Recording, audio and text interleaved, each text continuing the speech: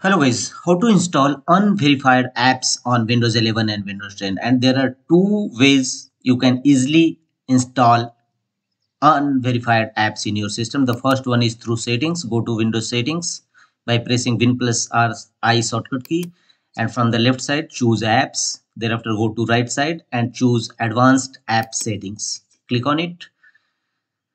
Here you will find choose where to get apps, and here you will find four options. Choose anywhere. Now you can install apps from anywhere, other third party, any sources. The second one is through group policy editor.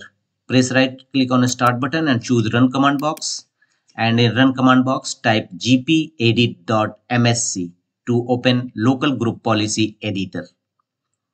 Click on OK, and from the left side under computer configuration expand administrative templates. Here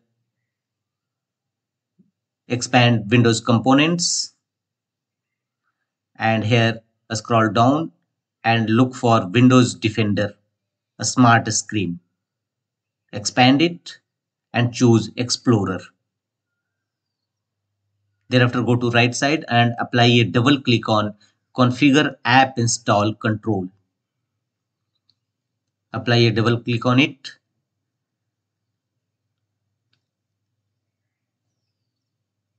and here choose the option not configured or disabled.